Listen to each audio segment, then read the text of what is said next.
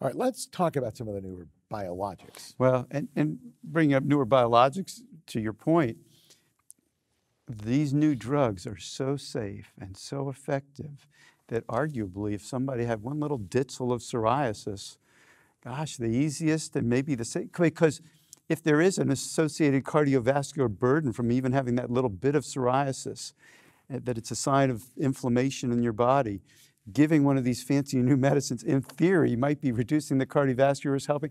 And the safety of them is so good that if it weren't for the cost, it might be a very reasonable treatment for mild disease. And that'd be a great hypothesis test, right? Like one would want to do a big trial randomizing people who have limited disease to one of these biologics versus usual care and see if it could change the natural history of what's going on. But wouldn't you have to track those patients over the next 30 years? I mean, not 30, but five years or so to understand, because as we talked earlier in the program, we don't know who's going to go on to have severe, devastating disease, right? But we know who we potentially can prevent that in, people who show up in our office with psoriasis. Well, the problem is that if you're going to do this study over 10 years and they change insurers every 2 years, that's 5 insurers.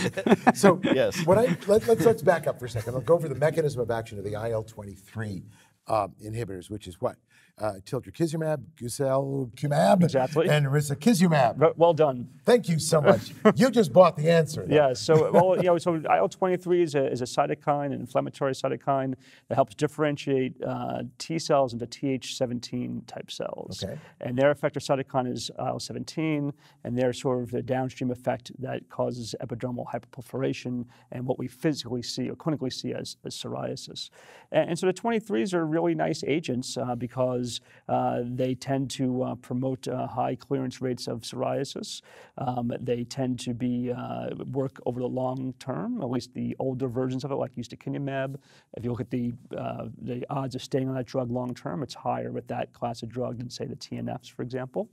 And so those are some big advantages. Some new things we need to figure out is how well will they do for the joints. Those studies are ongoing. None are currently FDA approved for psoriatic arthritis, and we'll find out. We know that ustekinumab is approved now for Crohn's disease. It may get approved for ulcerative colitis. That's a big advantage for some of our patients, and we'll find out if 23s play the same role there. I think one of the things we should point out is that 3 of the genes associated with psoriasis are interleukin-23 genes. So interleukin-23 consists of 2 subunits. The gene for each of those subunits is linked to psoriasis. The gene for the receptor is linked to psoriasis. In some ways, arguably, probably for a lot of patients, treating this pathway is getting to the root cause of their disease, or at least I like to tell them that. I think and another way to think about it is, if these genes are linked to the disease, the other alleles are linked to not having the disease, and so this is nature's way of preventing psoriasis. Mm-hmm. So you're telling me you're a naturopath.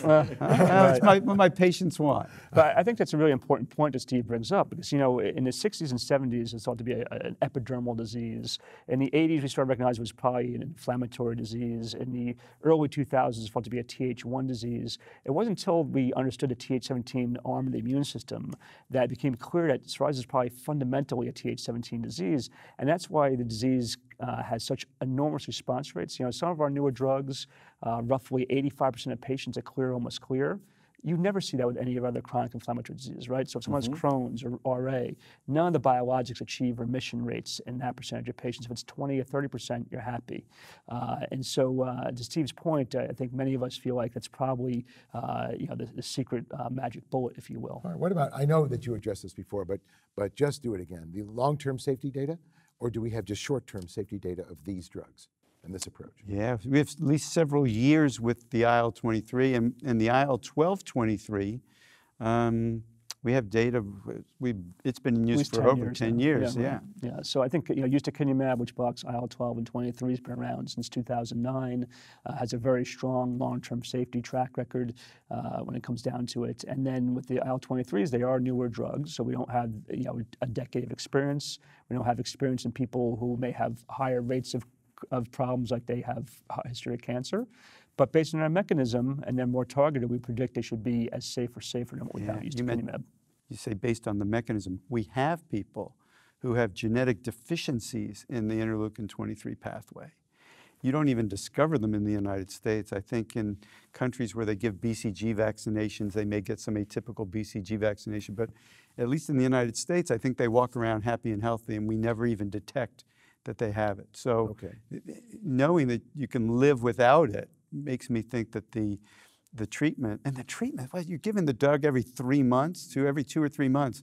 And so there's some drug in your body, and then you go out 4 half-lives or so, and there's probably almost nothing there, and yet the disease stays quiescent. There's a clear sort of pharmacodynamic effect of the drug where you could put people in remission and they can remain in remission for many months without having any drug on board. So they may be the first drugs that are truly disease modifying. You know, in rheumatoid arthritis, they talk about it's a disease modifying drug. It's going to lower risk of progression to joint damage. The sense is that 23s are probably disease modifying in a way. In my clinical experience, I have patients who I've treated with those classes of drugs, and when they do well, they may come back years later off the drug, and that psoriasis comes back, they may not be as bad as they ever were. You know, they still have fairly mild disease. So can I take these 3 drugs, the tildrakizumab, guselkumab, and risankizumab, put them in a bucket and say that in your experience their risk profile is about the same, or is there a difference among them? How would you say, Steve? Yeah, I from personal experience, they all seem very safe. Yes. And I couldn't say there was a lick of difference between them in terms of their safety. If I'm gonna pick, but you know, I don't have, it's not like a clinical trial when you're seeing me. I don't have like 1,000 patients on each one carefully monitoring adverse event rates. Yeah. But if you look at even if you look at the studies, what you see for serious infections, the rate is basically the same as the placebo group. Right, yeah. I think that, you know, within class, we tend to think of the drugs as having for more or less the same safety profile, except maybe in the IL-17 is a drug called brodalumab that carries a black box warning for suicidality. It has its own, well, it's a part of a clinical conundrum, and we have to manage that for our patients. But within class, for the most part, drugs have fairly similar safety profiles. You think that's true of TNF inhibitors? Infliximab probably has higher rates of serious infections, but clinically speaking, you have to treat thousands of patients to notice a difference between the two.